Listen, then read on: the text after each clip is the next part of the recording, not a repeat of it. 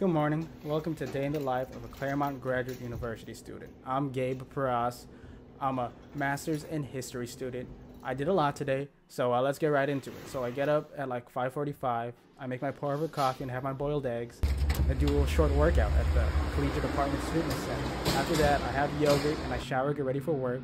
Check out the work fit. Outfit details, wouldn't you like to know? Alright, walking to work. Get to work, I work at the Office of Admissions and Advancement. I'm an assistant recruiter, so I work with prospective, inquiring, and applicant students. Today's one of my shorter days, so let's get out of here, say hi to my coworkers on the way out. Alright, I'm walking back because I have class in a bit.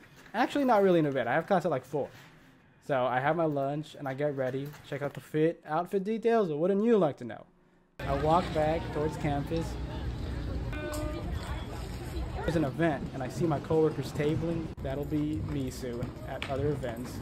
So I'm walking to my favorite coffee shop in Claremont, Iron and Kin. Go support them, they're great.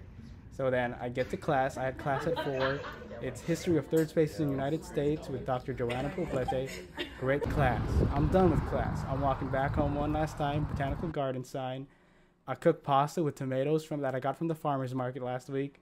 And that's it. I don't have class tomorrow. I shower. Good night. Thank you.